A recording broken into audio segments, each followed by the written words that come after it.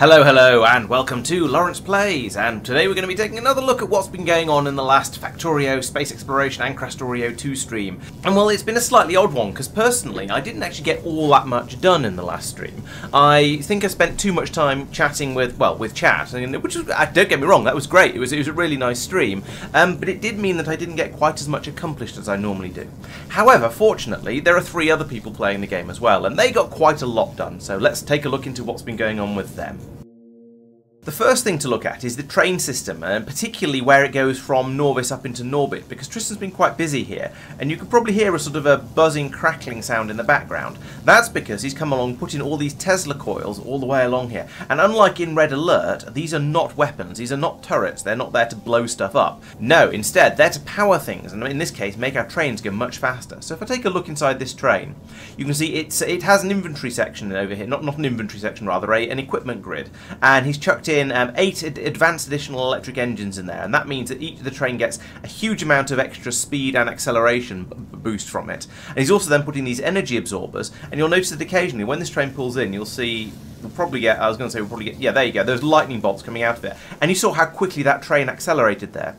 That's the electric motors and the energy receivers working together. So the energy receivers, are they called energy receivers? Energy absorbers will catch the lightning bolts from the Tesla coils and charge up the internal batteries in the train. And then the train can then use that power to accelerate much harder and go up to much higher top speeds. So the trains are now blisteringly fast, and we're hoping that this is going to take a bit of the edge off some of our systems that are struggling to provide everything that we need up in orbit. In order to get all of this set up, Tristan also increased the amount of all of these things we're building over in our sort of miscellaneous stuff building area over here. So I imagine that's been done through the magic of speed modules. Oh no, there's two machines over here making. What are you? Are you actually a? Yes, you're an advanced additional electric engine. Made from an addition. Oh, I see. There's a Mark 1 and a Mark 2. There we go. So he's added in an additional machine to be making the Mark 2s over here. So he's churning them out at a much higher rate, and those are now being made available to be put in the trains. He's also buffed the rate that the big batteries are being made at. So you'll see that here we've got the Tier 1 small batteries being made to make then being fed through to make the Tier 1 big batteries, and then that goes along to here to make the Tier 2 big batteries, and then also to the Tier 3 ones. But these require fancy stuff like superconductive cable. So he's decided it's not worth bringing a supply of superconductive cable down to the ground in order to make these. We might as well just go with the 2s, and having seen the speed those trains are going at, that's probably fine. If we ever track one down in a place where it's just reached a station that doesn't have a Tesla coil, we can always have a look at how much battery power it has left and see how it's doing, but I suspect it's probably going to be sufficient. And yes, this means that our trains, as I say, now move much more quickly when they start going. You can see the speed these are flying around at, and the acceleration is phenomenal as well. And that means we get an improved throughput between the ground and space. And this is nice because a lot of our areas up in space, they were struggling a little bit. The throughput wasn't quite as high as we would like it to be. Mostly because the time it takes for a train to come up the elevator, get to wherever it goes, unload, and then get back down to get another load and go around the loop, especially if it's stopping off here to go and get some trash, or even worse, over here to get some trash on to take down with it. This just extends the amount of time it takes for the train to do the loop, and therefore it struggles to have the throughput that we need for a lot of these stations, especially now that we're getting it to go faster and faster. And also partly because a lot of the trains that come up will bring a mixture of stuff. So over here, for example, you can see there's nothing in this warehouse, but fortunately it's built up a supply of stuff down here. But down here you can see that we've got lots and lots of different things. And so all of those are being brought up in a single train, and so that means to an extent the train needs to go back and forth quite quickly because it's trying to supply a lot of different things. Particularly over here, you can see that the rare metals are flowing very steadily here. Nothing else is flowing right now, but overall we get through a lot of resources over here, and it's the same in all the science areas as well. So over here we've got we're bringing in coal, glass, aeroframe scaffolds and beryllium ingots. They're all coming in on the same train to be fed into the astroscience. Over here we've got the same sort of thing for energy science, where we're bringing in lots of different things, and they all have to come up in the same train and be passed down here. In an extreme case, we've got massive numbers of different things that are being brought up for the main bus over here in space, and again that's all coming up in the same train, although I think there might be 2 trains doing that one, but they're all unloaded in the same place and they rattle through the bus over here. But we can potentially, when we're trying to build a lot of things at once, we can get through a huge amount of resources here. Most of the time it's not so bad because we're not really building science off this bus. Okay, there's a little bit here in the rocket science, but mostly this is for infrastructure, so the demands aren't as high. But from time to time we can have quite a lot of stuff trying to be pulled through. He's also upgraded a number of the trains in orbit as well. So the science train that comes in here has had the power generation and power extra motors put into it. So it's now a lot faster than it used to be. He's done the same with the thermofluid train. And if we look around up here in space, you can see that there's lots of the Tesla coils scattered around up here as well. And these are all there to recharge the trains when they're in the area. So, for example, maybe this one does as well. No, this one hasn't been upgraded, but the thermofluid train has. So we've got all the motors in there, and so we need to have these coils along here to charge it back up again. And then if we have, for example, the train that comes in here to drop off all the bits and pieces for making new memory cards, that will need to be charged up as well. So he's put a lot of the extra Tesla coils in to make sure everything carries on getting the boost that it needs and the batteries don't run flat. Finally, on the zapping trains front, you can see these two over here are being recharged as well by the two Tesla coils next to them. He's also running through and doing all the trains that are being used for the core fragment processing. So there's lots and lots of trains that will come through this area over here. And he's keeping track of how many he's done by putting these numbers in next to them. So if we look in this one, for example, this one has not been done yet. But if we look at the station, we can see that there are 10 trains that handle this area. So he's done 2 of them so far, presumably. Over here, he's done 1 of the trains that comes to get the iron ore out of the 4 of them. So 1 of these trains has been upgraded, and he'll gradually try and pick them off as they come through. And over here he's got a system that's calling for all the different bits and pieces to be brought over by bot, so he can load the trains when they pull in. And that's quite a neat idea. So this one hadn't been done yet. It had it. So we're looking here, we see this one is not yet upgraded.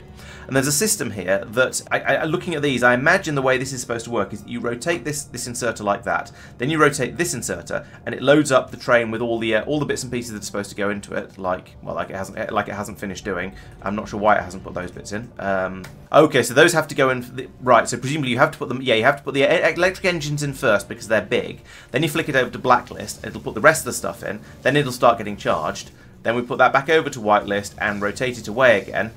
Then we can rotate this one back round again, and we've got a combinator here which is tracking the amount of stuff that's supposed to go into each locomotive. So then we set a filter on here and a stack size of 1. That then passes through the bits and pieces that are supposed to go into the next train and ensures that everything will be in this box when the next train comes in, but only exactly the right things.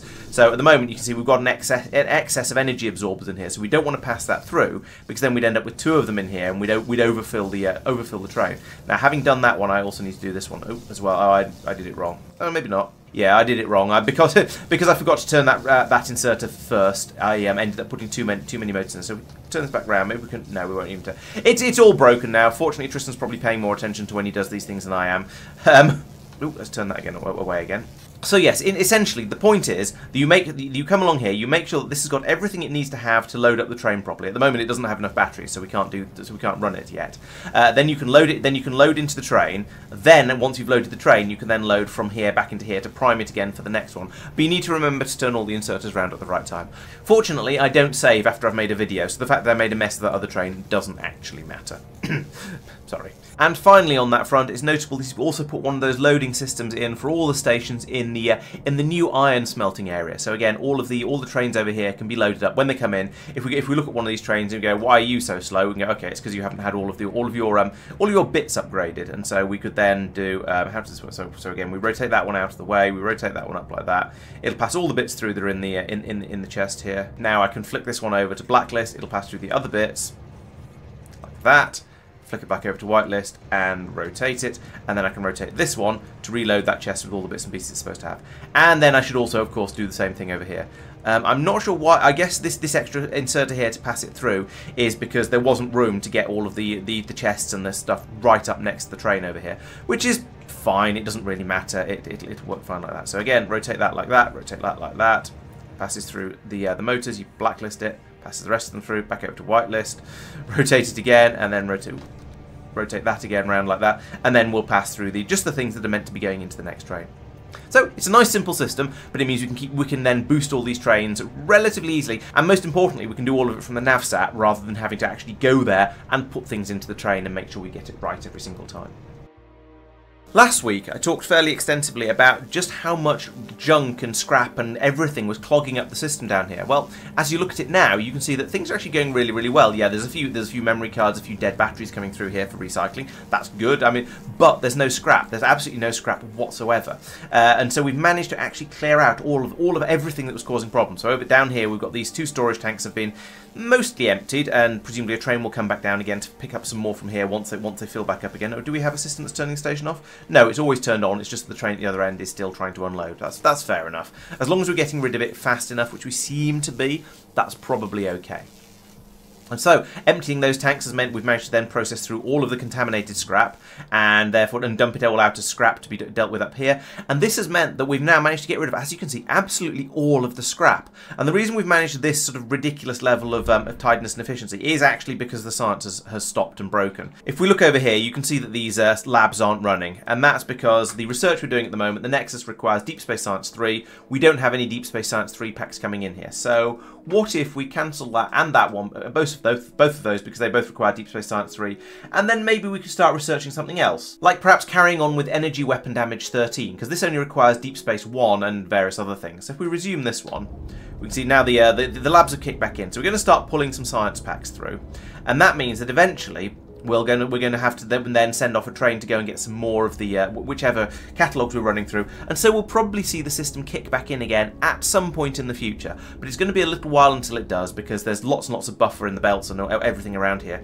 So it's going to be a little while, but eventually we will start to have everything start flowing again in the science areas, and that means that if science flows, then we need to produce science packs, and that will allow us to create a lot more trash that's coming along here. While it was running, I did notice that the big problem, and the thing that was taking the longest to catch up, was the material science over here. So I'd upgraded all the belts all the way along here to deep space belts, so we'd doubled the amount of throughput on these belts, and this is where they all merge onto the sort of the main spine in the middle. But material science produces so much scrap that this wasn't really enough for it to empty it at a decent speed, and so I upgraded this one as well. And as you can see, it's probably unnecessary in the long run, because okay, eventually if we left it running for long enough, then maybe it would dump it. To get rid of it all, but it was taking so long that I got a bit fed up and wanted to speed it up a bit. So this belt has been doubled in speed all the way up to here, and at this point the belts sort of all fan out a little bit, so you can mix the waste between the different belts a little bit more. It's not prioritized quite so much.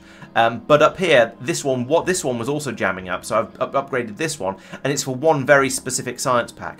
Over here, the pressure containment data was generating enormous amounts of scrap, and you can see for this, for every one pressure containment data card we make, we also produce 50 scrap. That's ridiculous.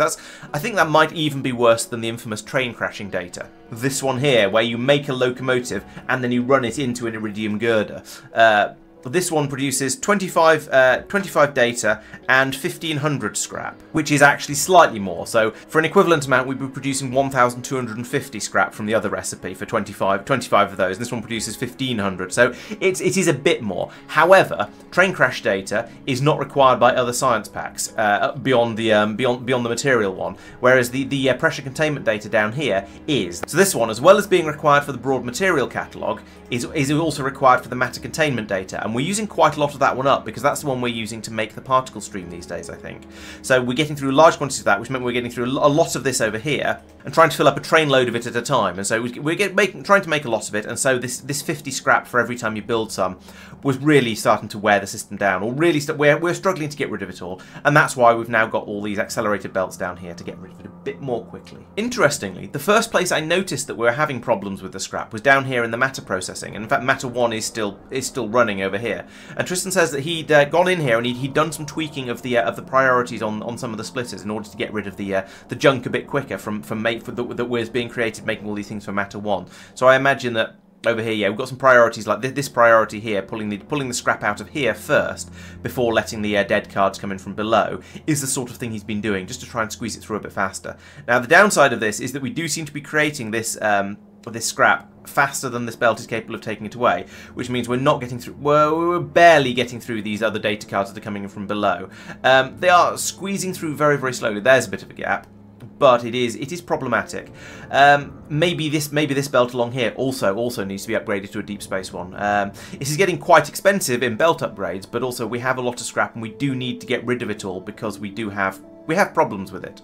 I do also notice that the right-hand side of this belt is not really being used to its full potential, so perhaps some side balancing along here would also help a lot to get rid of all of the scrap from up here.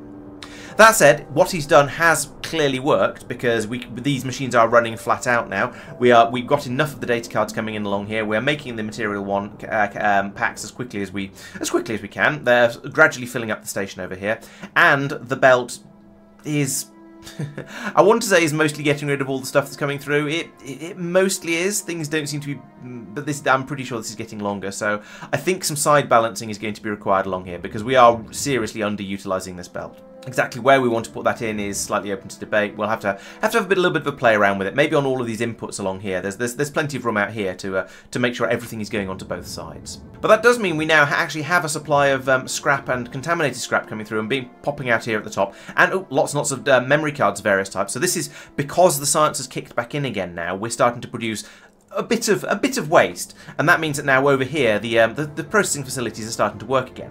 And one of the other upgrades I did, this was following some suggestions in chat, was to upgrade this. This used to be a single chest, a single square chest. I've upgraded it to a strong box as a 2x2 chest, and that means I can then use the deep space splitter on the input here on the output to allow us to potentially get a full deep space belt of cards pouring out along here to be formatted. Because before, we couldn't do that.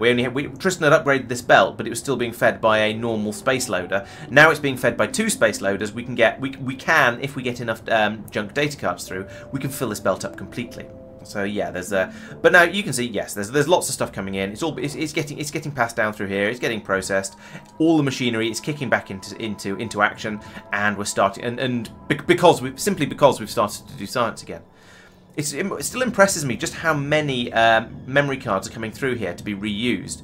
And now part of this is because we're bringing in the junk ones to be recycled. Part of it is because the science processing in particular kicks out a lot of perfectly good memory cards that can then just be passed back in over here. But that means that we've now got, well, we're running this belt here to provide new memory cards whenever we've got less than 7,000 in the storage system here.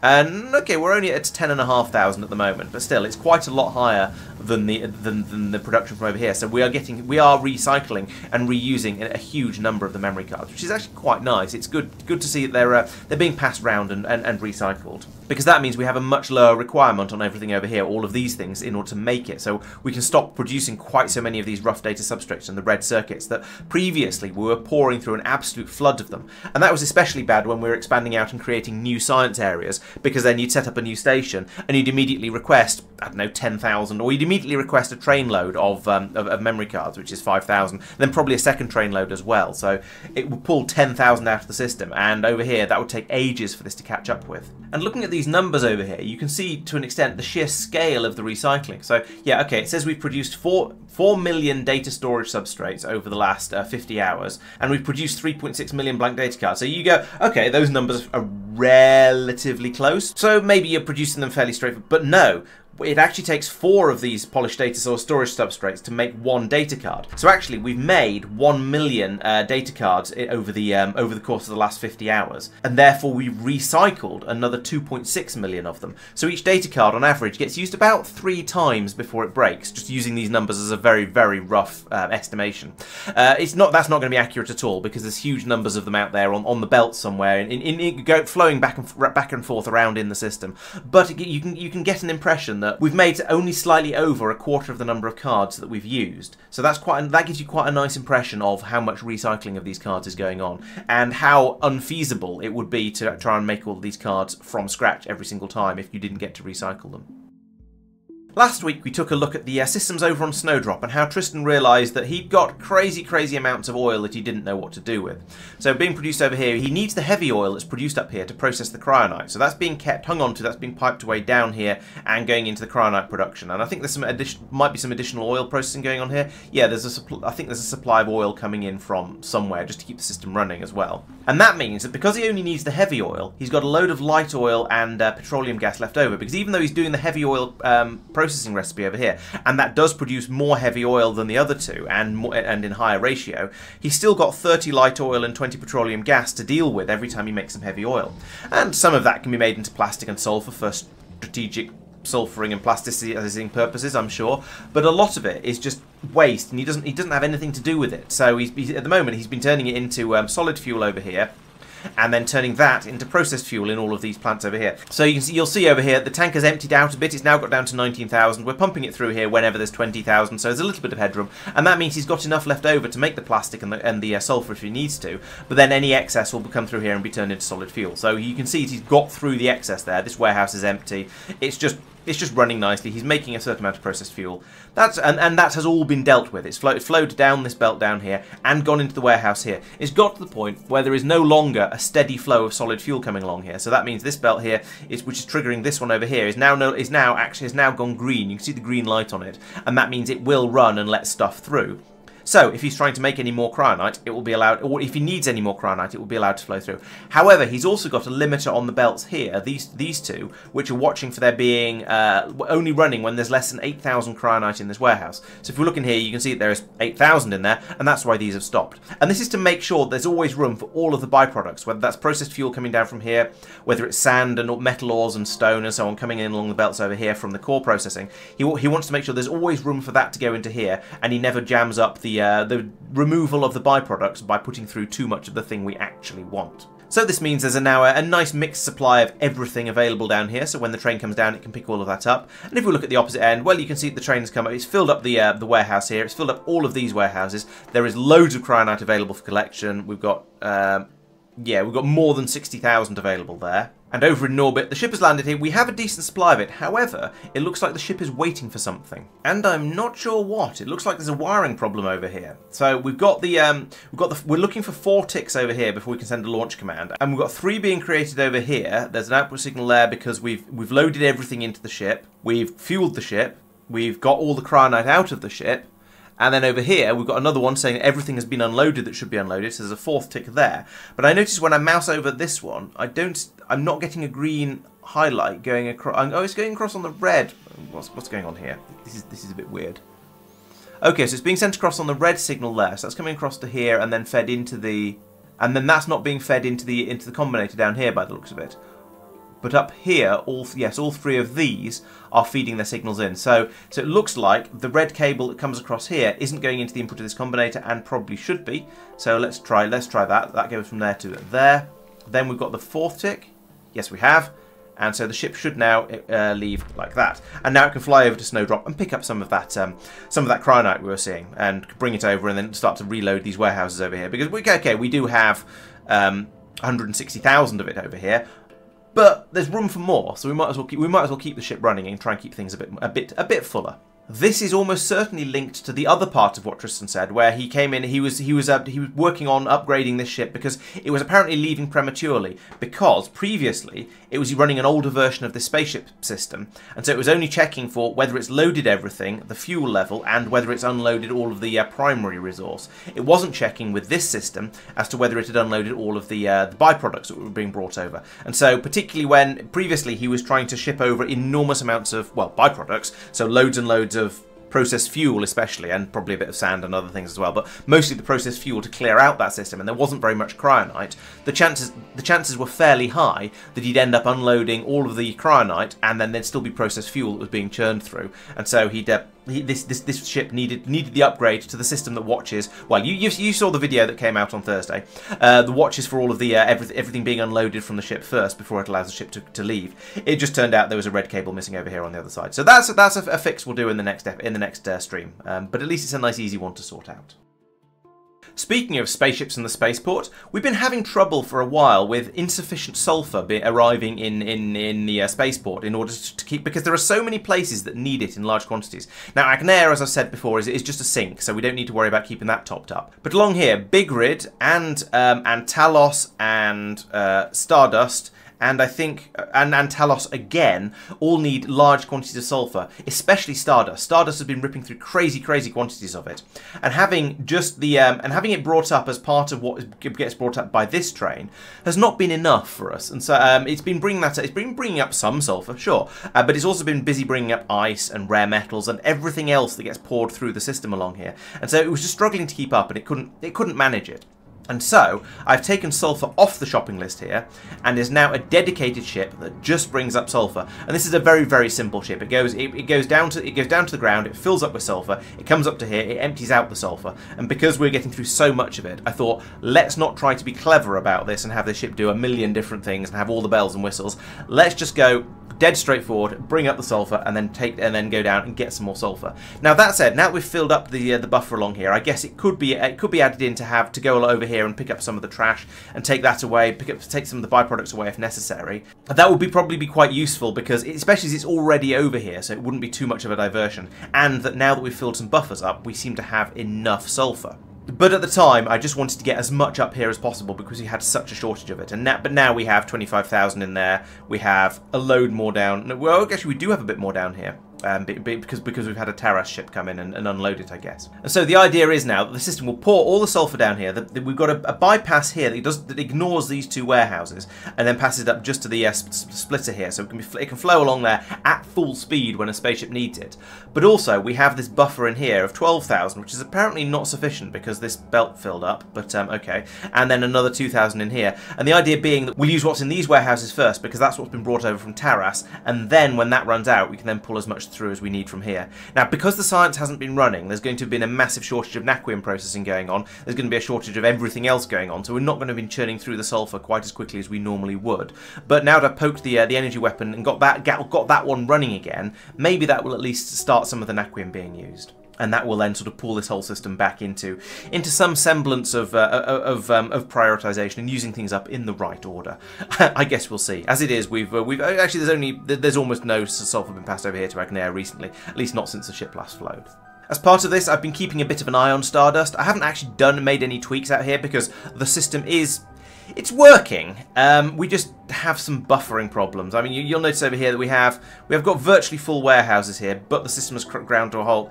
I think I did nudge up the amount of sulfur we're requesting a little bit over here. It's now at 12,000 instead of 10,000, just to try and top it up a little bit. But yeah, I mean, things are kind of working. A ship arrives, it will easily fill up and be able to take it away again. I just want a bit more sulfur to arrive, and that means I need the ships to flow a bit more. And as you can see, there's none on their way at the moment because we're just not using the naquium up. And if we're not using the naquium up, we can't make the system flow, and therefore we can't fill up the buffers, and therefore nothing happens, and it's all a bit meh, really. We need a demand in order to keep the supply running, in order to just get the system up and stockpile properly. But you know, that doesn't matter. It's working. I had a look at Talos. That's working as well.